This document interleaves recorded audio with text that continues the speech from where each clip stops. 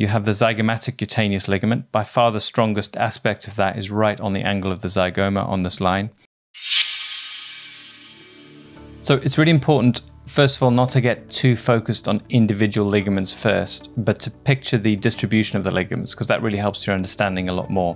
If you actually look at the distribution of the ligaments, most of them fall on an angle between the lateral and the anterior face. And this is the change in the function of the face is overlaid by the anatomy. So as you move from being focused more on communication to focus more on mastication, that's where the line of ligaments is. So they are almost forming that boundary. So if you actually have a look at this line of ligaments, it starts really with the superior temporal septum. You then have the orbicularis oculi retaining ligament, and in particular the lateral orbital thickening, which falls on this line. You have the zygomatic cutaneous ligament. By far the strongest aspect of that is right on the angle of the zygoma on this line. Following on underneath that, along the masseter, you have the upper masseteric cutaneous ligaments and then the mandibular septum beneath that, and onwards finally to meet with the mandibular cutaneous ligament.